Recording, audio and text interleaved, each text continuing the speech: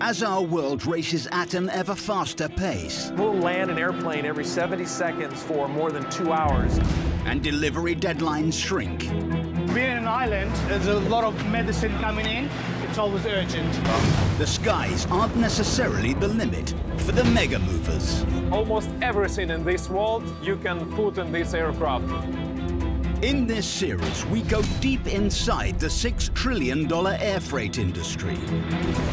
Every day we move the equivalent of 3% of the world's GDP. You name it, we can move it. Showing the people. You have a lot of high anxiety, you don't want to do this. They're just sitting on the runway laughing at me. And incredible operations. It's a little bit sticky. Whoa, whoa, whoa, whoa, whoa, whoa. We have an aircraft on stand 666, which has got an engine fire. We get 2 minutes to get there. To keep this complex, high-pressure trade airborne. There's 30 ton of weight on that aircraft. It could tip the aircraft up at worst, or it could damage the fuselage. And travel with an extraordinary array of goods. Now we just need the spacecraft so we can load and then get out of Dodge. From out-of-this-world giants, life-saving medical supplies. It's a very good feeling knowing that every day we are shipping medication that could improve someone's life. Perishables. Nobody is in such a hurry as a dead salmon. And components for some of the greatest spectacles on Earth. 21 races. If it took 3 weeks to get it there by sea, we need a 63-week year. We have to use that. Put your seats in the upright position, buckle in, and prepare to go max speed with Mega Air.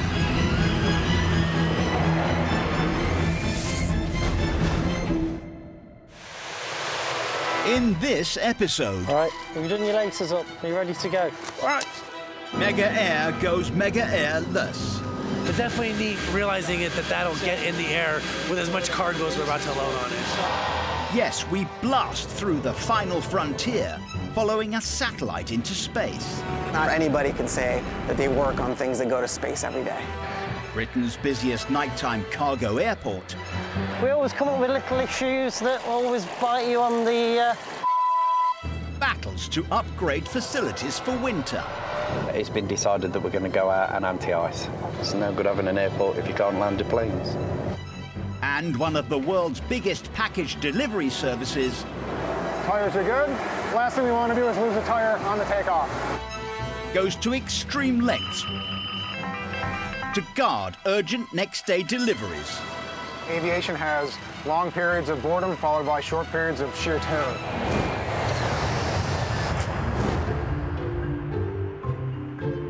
Sunnyvale, California, in Silicon Valley.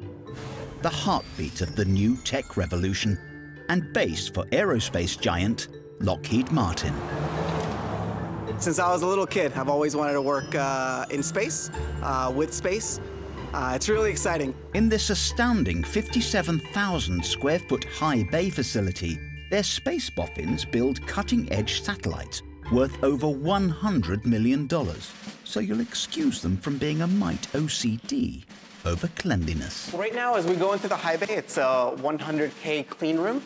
And what you'll actually see is we're going to garment up, and we're going to get cleaned up to make sure we don't bring any foreign object debris into the high bay itself. So first thing we do is we clean off our shoes to make sure that any of the debris from our feet comes off. We'll garment up. We'll put these on. And then last step is we'll actually put on some booties to cover up our feet. It's beautiful. Do I look good? Yes, very fetching. But the prize at the end of all this sartorial trouble makes it totally worth it. Every single day, I wake up thinking, today I get to go and be in the same room as these spacecraft. They're going to go into orbit. So this is the 100K clean room high bay. Very simply, we call it a high bay because the ceilings are extremely high. We essentially get a bunch of different components and kind of the building blocks of the spacecraft delivered here. We bring them all into the high bay. We assemble all of it, and we put it through its rigorous tests. And where we are right now is really at the tail end of that integration and test phase. So we've got one satellite that's getting its final appendages put on, and it'll be ready to go. And we've got this satellite, which is already in its transportation container, ready to be shipped tomorrow. Inside this appropriately spacey-looking shipping container is a Hellas Sat-4 Saudi GeoSat-1, or a commercial satellite to you and me. It's the largest, most powerful spacecraft Lockheed has ever built, and will service the Middle East and Europe. So what we're doing now is finally finishing the last preparations. We're buttoning it up, and then later today, we're gonna bring a truck in here to take it out, and tomorrow we'll load it into the Antonov and ship it to French Guiana.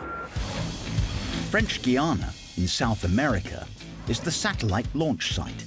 Run by the European Space Agency, it ranks among the most modern space facilities in the world, with over 220 rocket launches to its name. But to get there, it must leave the protective high bay area and face the perils of the dirty and dangerous big outdoors. We pride ourselves on our mission success. There's no room for error. The satellite business is one where you can't go fix it once it's on orbit. And so we take that level of rigor and diligence into the container itself, creating the 3D models to make sure everything would fit correctly, because if it's transporting our spacecraft, it needs to be done right. To ensure no mishap befalls our satellite flying to the launch site and space beyond, it's put through its paces in a kind of galactic boot camp. The satellite that's being transported is going to be over 6,000 kilograms. So it's going to be very heavy and give it a pretty rough ride. So we do all of our testing to make sure the spacecraft itself is structurally sound. Behind this big red door is where we simulate the vibration environment that it'll experience when it's on the rocket on its way to space. You can hear a lot of echo in here. It's specifically designed for that purpose. So the large holes you see up there are our acoustic horns. Basically, the acoustic sound pressure will be coming down to the spacecraft and then reverberating around, creating the exact profile of acoustic pressure that we're looking for. Make sure it holds together when it's on the rocket. If FAA would have had any significant failures in these tests, we would not be shipping the spacecraft tomorrow. I mean, these things are going into space. It's not every day where anybody here, even in Silicon Valley, can say that they work on things that go to space every day. Well, there you have it.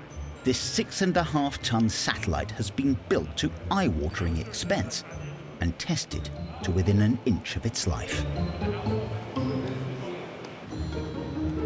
So the transport team better not put a foot wrong. Okay, I think we're ready. Or else the only rocket taking place may be up their backside. In certain directions, it's very robust. In other directions, it's not so. It's fragile. Louisville, USA. Home to UPS, a giant of global package delivery. Their mega shipment machine whirring to the roar of over 500 planes, air freighting to 220 countries. Hello, Dan. Ready for a hot launch? Yeah, I am. With the bulk of volume, time-critical next-day air, any major disruption can cause service meltdown. Let's go. So when all else fails, the brave men that fly to the rescue are the hot spares. The hot spare program recovers about 1 million packages a year. So there's packages somewhere that need some help getting to their destination. The reason why we're here is to ensure that the packages will not be late. They make an unlikely pair of guardian angels, but Rob and First Officer Dan must scramble to replace any cancelled flights from things like mechanical failure or sickness and ensure that packages are delivered on time. It's the captain's job to do a full walk-around. When on call, their first task is to check their MD-11 aircraft. We're going to make sure overall integrity of the airplane is in good airworthy shape. We're going to start off with the tires. Just look at general condition of the tire. Make sure the tread is all appropriate. Tires are good. All the bolts are in place. That all looks good. They're all there. Nice integrity. If one of those is loose, as we're rolling down the runway, the tire would be out of balance. And that's the last thing we want to do is lose a tire on the takeoff. We want to make sure that all these brake lines are intact and there's no fluid dripping on the ground. We look in here and we look to see if there's any fluid on the ground. The outside of the engine, overall looks good. Then we'll look inside.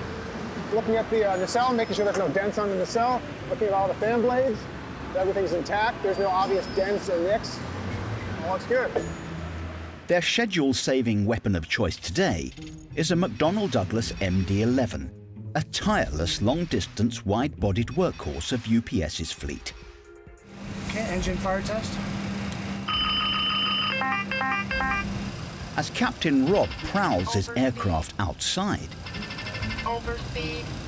inside, First Officer Dan is checking the aircraft's myriad electronic systems.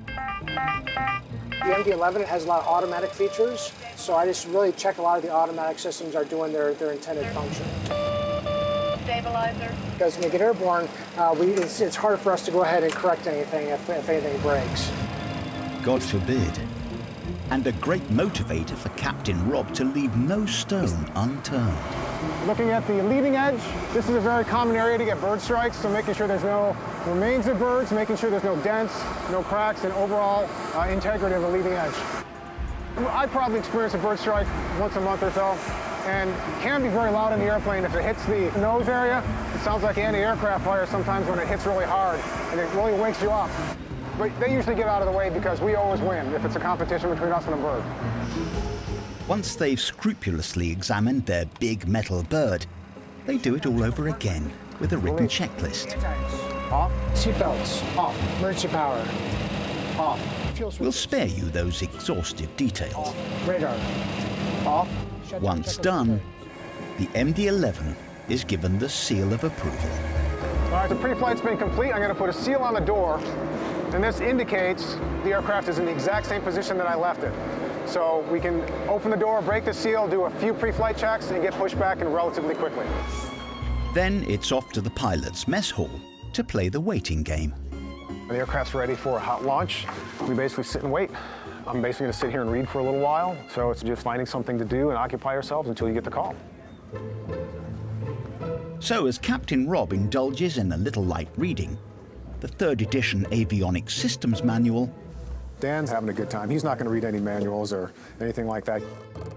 First Officer Dan gives a privileged peek at the pilot's inner sanctum. All right.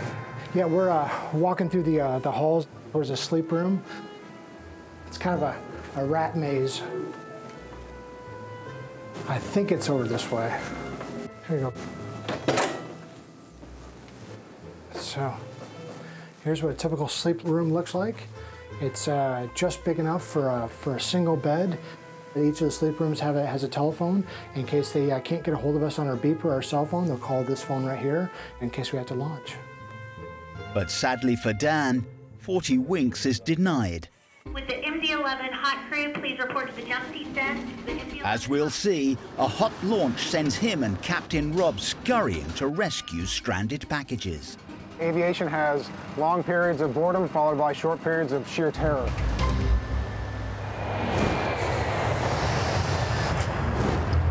In the UK, East Midlands Airport is gearing up for winter.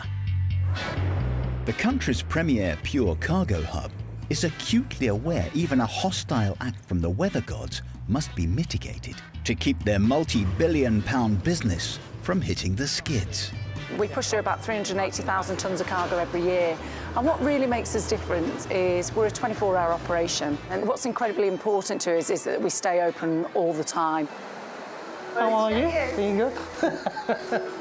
On a chilly November evening, Ground Ops Chief Steve Irwin, a.k.a. Croc, will be marshalling a major runway overhaul. Tonight's works, some parts of the airfield are tired and they need upgraded, and we're installing a nice prediction system on the runway. So this system will allow us to work out the best time for putting de-icing down. So a bit like what you spray on your windscreen, we'll be spraying that across the runway. Now you've got to think this stuff's about £1 a litre. Now every time we spray it, it costs us £12,000. At the height of the winter last year, we might have been putting £64,000 worth of de-icer down on the runway.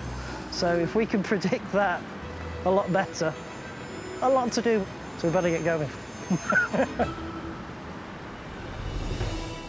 Yep, time will not be Croc's friend tonight. As the last aircraft jets off at midnight, the runway shuts and his troops roll in with just 4 hours to complete a mountain of work. The clock has started. It's not just done on, oh, I think we'll turn up tonight and dig a hole and stick a bit of tarmac in the ground. It doesn't happen at airports. So we've got road sweepers, drilling crews, traffic management, all the excavators, diggers, lighting. You just got to plan as much as you can and make sure that if anything does go wrong, that you've got a backup procedure in place to, I'll say it, pull you out the Well, right from the off, poor old Croc heads up that certain creek without a paddle. Yeah, it's going to be a no-go. Far too wet. First job, the repaint of the centre runway lines, has been rained off. No painting's going to happen now tonight. It's just far too wet. At the minute, we've just got to bite the bullet and say that we can't do it. Are you happy?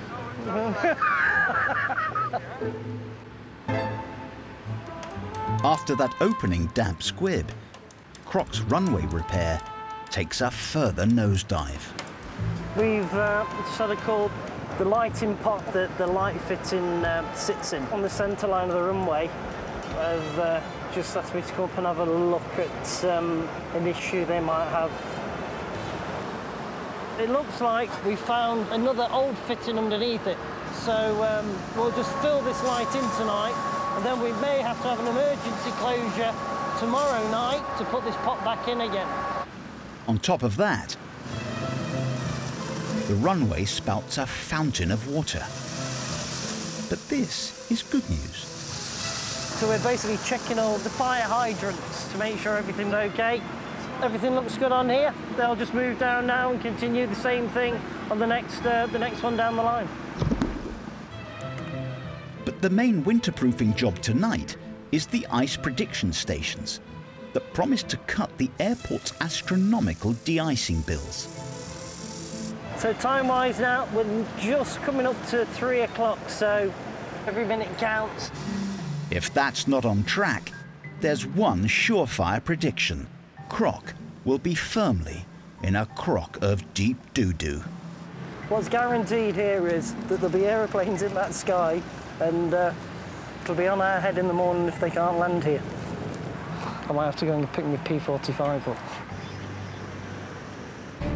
In Silicon Valley, California, the countdown has begun to move the satellite worth over $100 million. We've got this satellite, which is already in its transportation container. It must leave its protective cocoon of the high bay warehouse and venture out into the big bad world. So right now, we're actually just finishing up buttoning up the container. We'll actually put it onto a flatbed truck. We have our different gases here. We'll keep the gases basically pumping, and we'll essentially keep the pressure of the container inside the spacecraft at a positive pressure and ensure that none of the external air, as soon as we open the door and go outside, gets inside the spacecraft. We'll also have a generator kind of keeping everything going, and we have remote monitoring allowing us to in real time see the temperature, humidity of the spacecraft at all times. The man who has to bear the galactic responsibility of safely moving this 6.5-ton satellite bristling with fragile parts is Robert Knopf. Okay, I think we're ready. Alrighty guys, you ready for a pre-task briefing?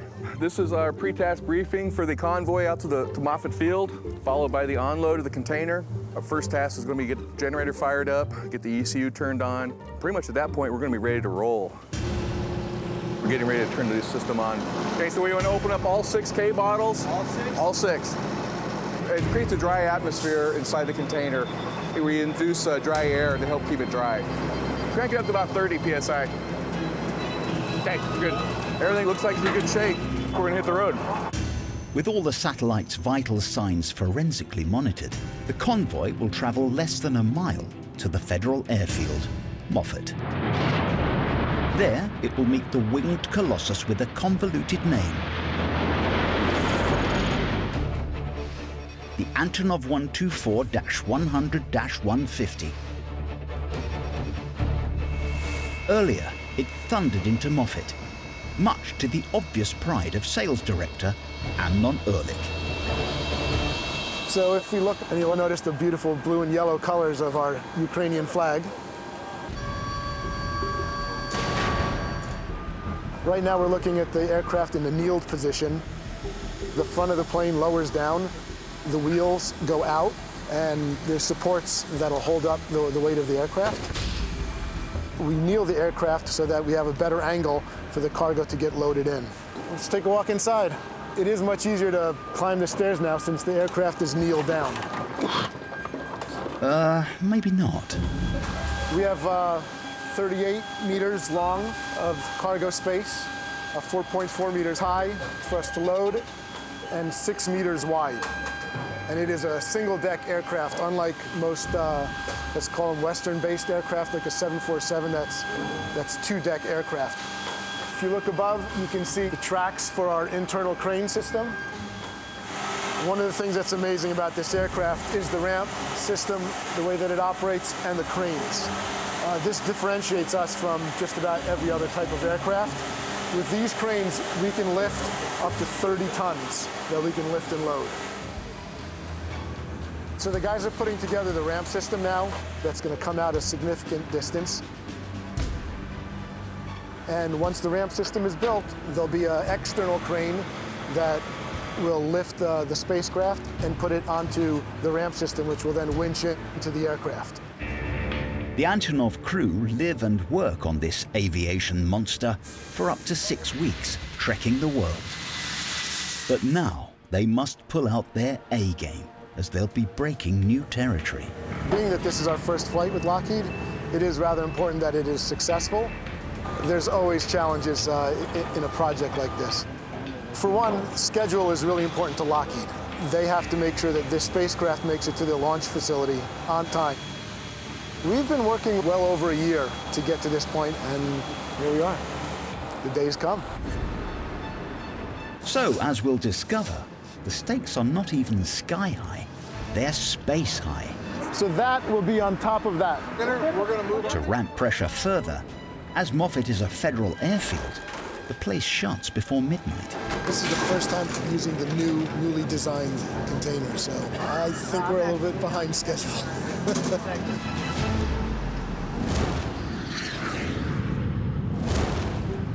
In the dead of night at East Midlands Airport, Ground Ops Chief Croc is feeling the strain.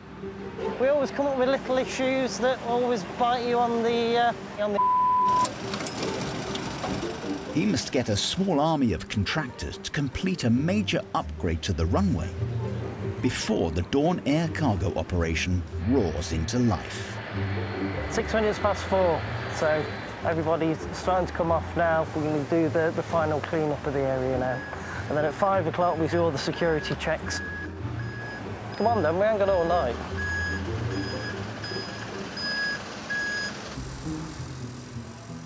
Still toiling away is the crew installing ice prediction sensors. With winter imminent, these should accurately forecast when and how much de-icer to spray on the runway, saving the airport a small fortune in de-icing bills and disrupted cargo flights. We've got quite a tight working window. So the procedure, what's going on over here now, is essentially cutting the runway, and we've got to resin bond the sensor into the runway itself. Hopefully get everything in before we need to have the runway open again. If the runway has got snow and ice on it, they're going to have difficulty landing, particularly here, because there's a lot of cargo that comes in. And that's it. It's just like a composite block. Okay, it's reading surface temperature here. And there's another one down here that gives you a ground temperature reading. And then we've got some conductivity stuff here and here, which is basically what tells us if we've got ice forming on the runway. They've cut it all out, cleaned it all out, dried it all out as best they can. Cables have been installed in. Now they're basically trying to get the level right for the surface sensor in the runway here. And then once they've got all the cables and everything through, everyone's happy with what they've done, that's when they'll mix up the resin and we'll get it all bonded in. I hope you've measured this right. And then it's on a cable, which essentially comes all the way through the ground here. It all goes into the weather station, which is going to be situated up there. And that will all help them make decisions on whether to, well, de-ice their runway or not, and hopefully keep everything running. In the end, the runway overhaul goes right to the wire.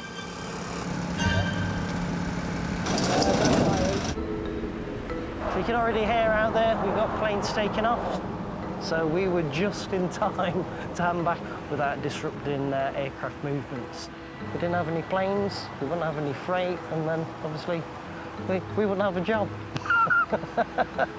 Good night.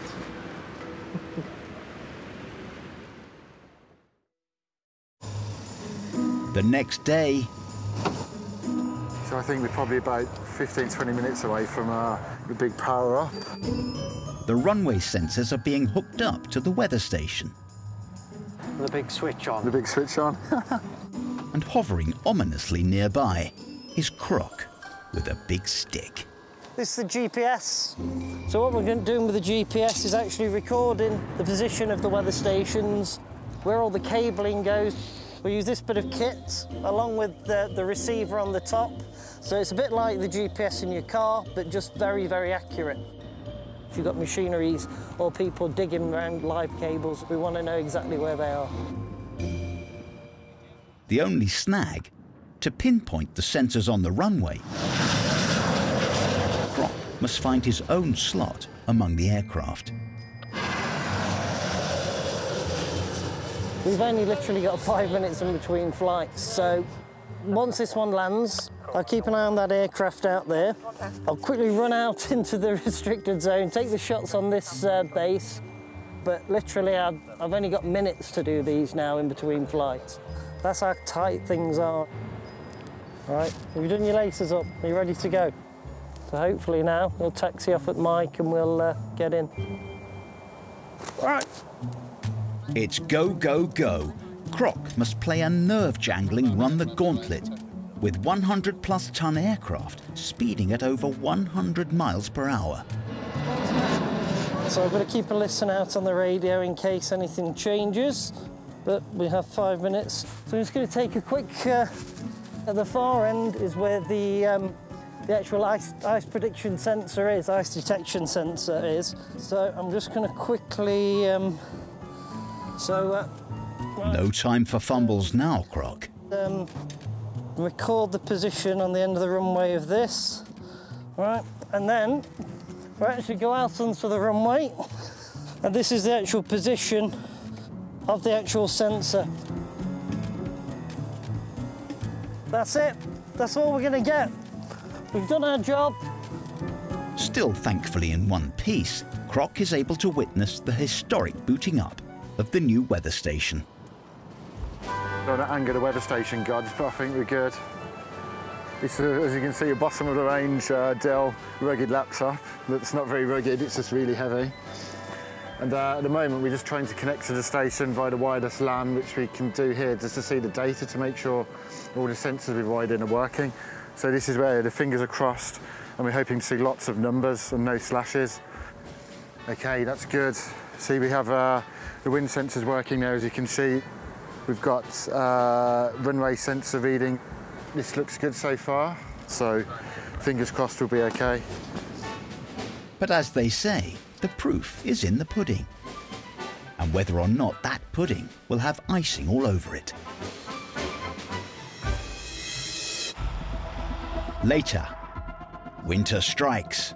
As the mercury plummets, will all the trouble and effort pay dividends? We need to make sure that the whole site is ready for this cold snap tonight.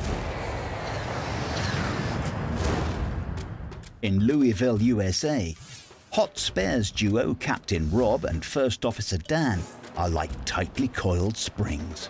The aircraft's ready for a hot launch. We basically sit and wait. Poised to fly and replace any cancelled UPS flight to rescue their package delivery. The interesting thing about the Hot Spare is you could go just about any place. So I generally pack for about a week at a time. Sometimes we go to a place where it's cold, really cold. We'll go up to Anchorage in the middle of the winter, and then we'll continue on to Asia, where it happens to be really, really hot. You never know where you're going to wind up. So it is incredibly dynamic. While flight crew wait for any hot launch, they're royally looked after, with a comfortable lounge, dormitories, and a dark, chilled room.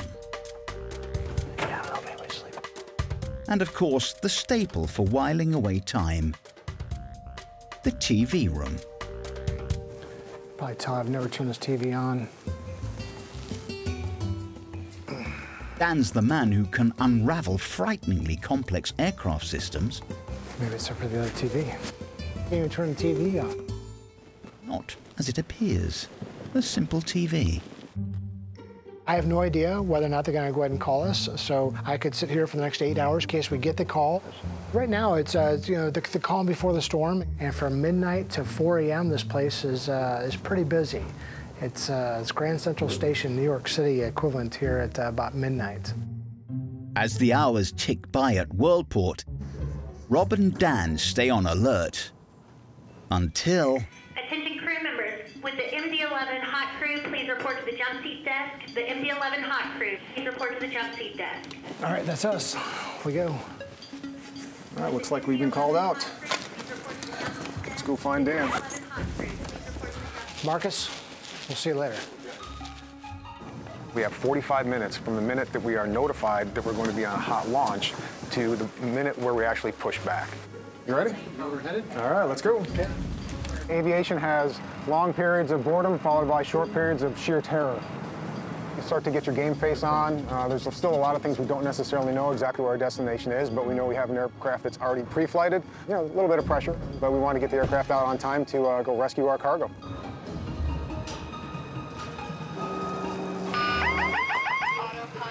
We still have some last-minute work to do. We have to program the FMS with our flight plan. We have to get the current weather, get our current clearance. So there's a lot of things that happen in the very last few minutes of the flight. There's a little bit of adrenaline going, but as soon as we take off, get up to altitude, can relax a little bit and worry about our destination and our landing. All right, clear to push, and we'll get on our way. Okay. Let's get the bird in the air. And just like that, our delivery Batman and Robin, Dan and Rob, are on their way to rescue yet another batch of packages in distress.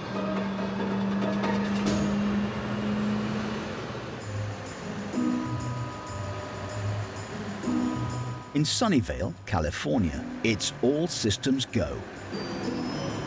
The giant 6.5-ton satellite is painstakingly crawling the 1-mile journey to Moffett Federal Airfield and the waiting giant transporter, the Antonov. Well, obviously, you know, we have sensitive equipment inside. It's a satellite. In certain directions, it's very robust. In other directions, it's not so. It's fragile.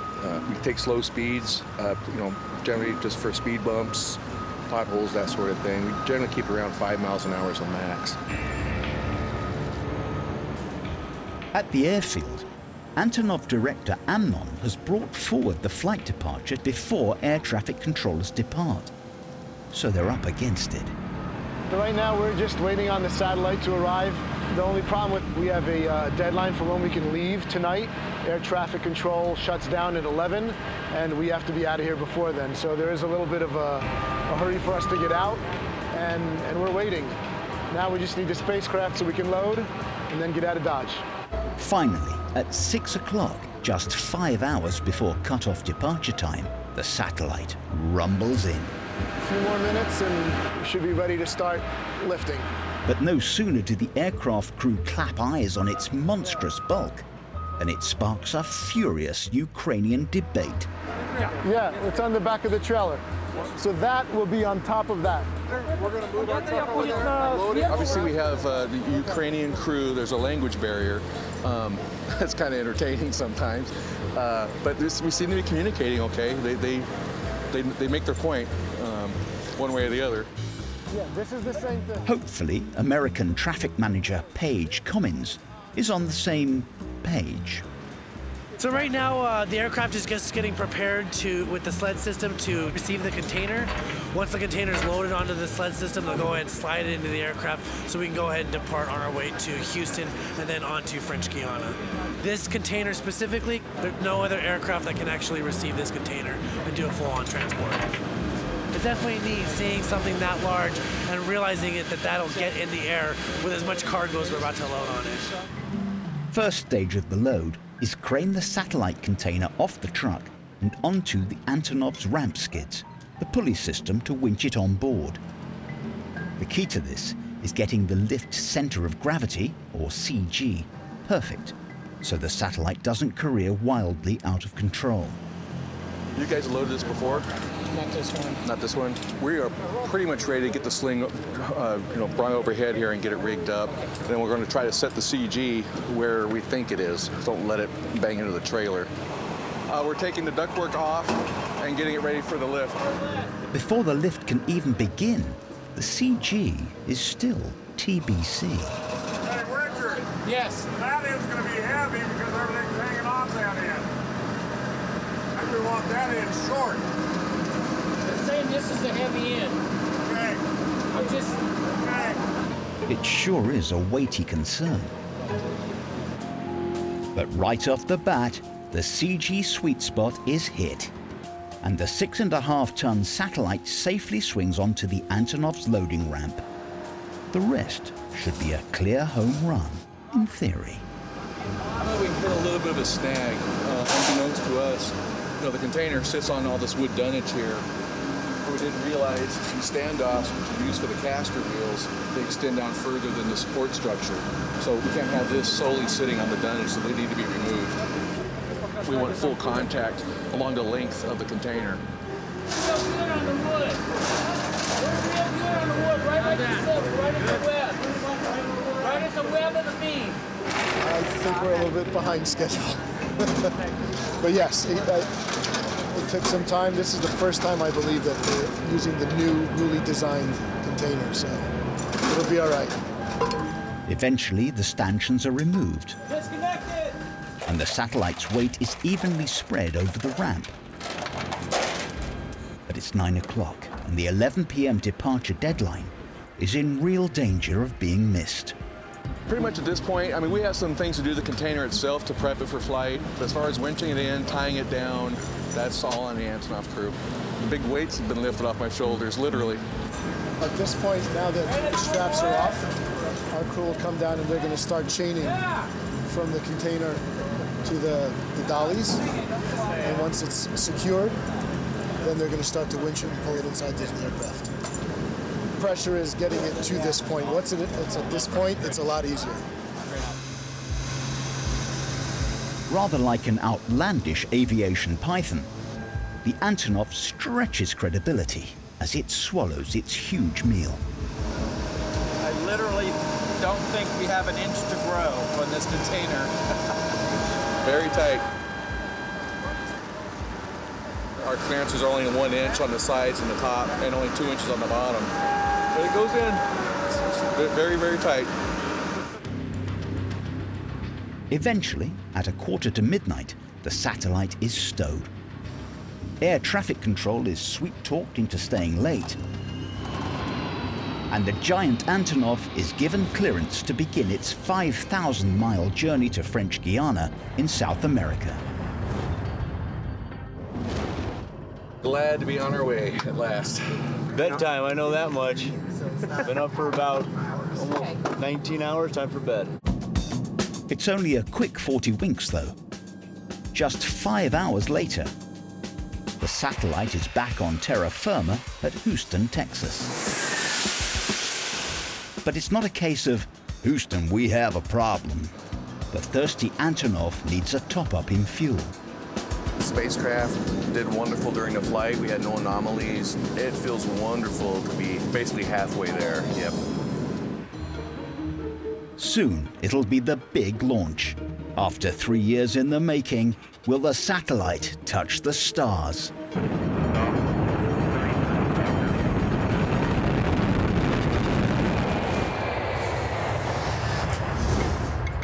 January at East Midlands Airport.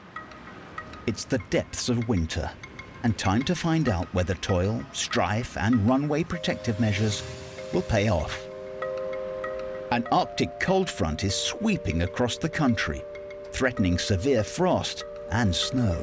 At the moment, there is a yellow weather warning to the south of us and to the northeast of us.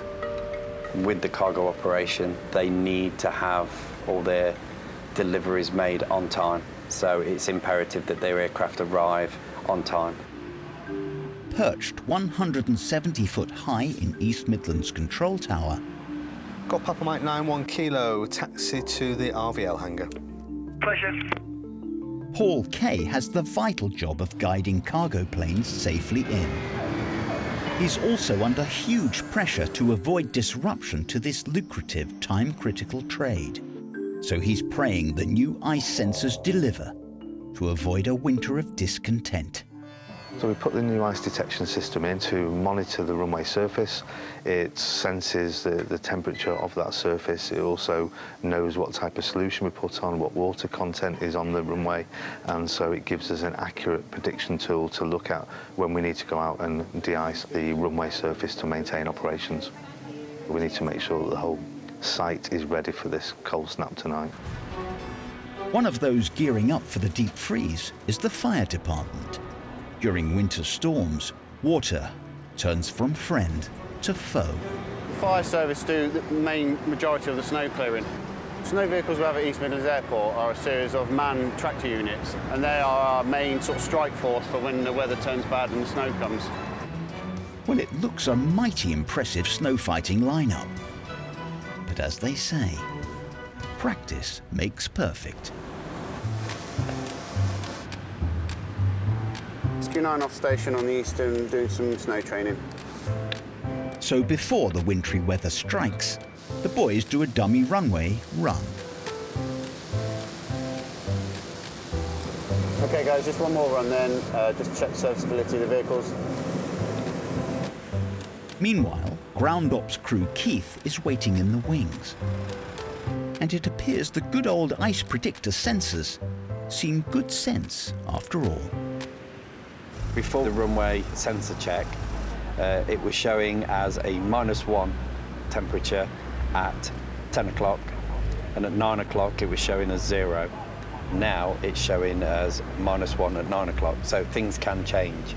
We'd like to say it's going to be this temperature at this time all the time. Unfortunately, Mother Nature has other ideas, so we constantly need to check and look at this. We have a plan, but this can change the plan because it's live. It's telling us what it's expected to be, what it's anticipated to be. So with that early ice warning, Keith mobilizes the de-icers to get ahead of the earlier than expected freeze. It's been decided that we're going to go out and anti-ice.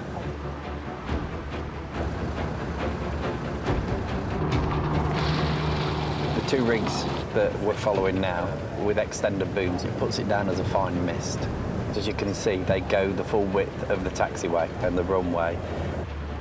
So it's a case of choosing the right moment so that we can get it down at the right time in the right amount. We're already ahead of the game. That night, the winter storms sweep in. Although East Midlands avoids the worst of the snow, temperatures plummet to a frigid -6 degrees Celsius. But crucially, for the hectic cargo operation, life trundles on as normal.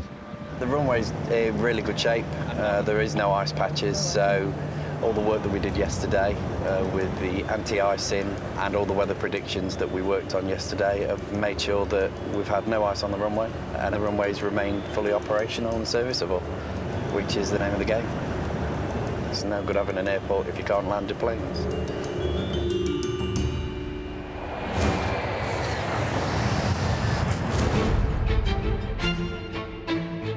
In French Guiana, the Guiana Space Center is in a state of high alert. After 3 years designing, building and air freighting 5,000 miles in the gigantic Antonov transporter, the $100+ million Hellas-Sat 4 satellite is poised for liftoff. People are gearing up for the launch, the liftoff due in just under a quarter of an hour. We are go for launch. Carrying the satellite on its last leg into space orbit is legendary rocket Ariane 5, the heavy launcher that really puts into mega.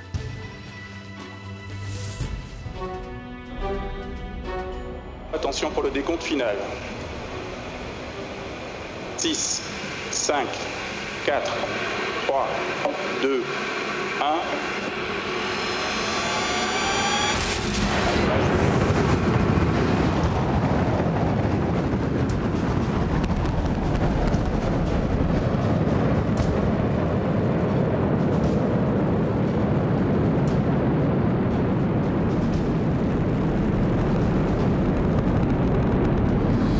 Bang on schedule, the space rocket engages 1,340 tons of thrust and blasts towards the stars, reaching 25,000 miles per hour to break free of Earth's gravity.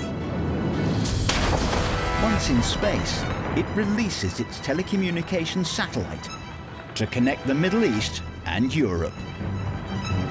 It's a fantastic feeling knowing that we've accomplished such a great job to work on these satellites. It's really exciting getting to this day.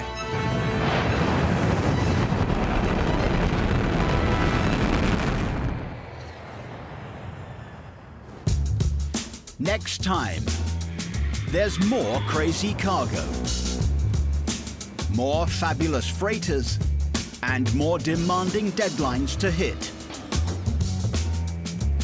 as Mega Air cranks it up to the max.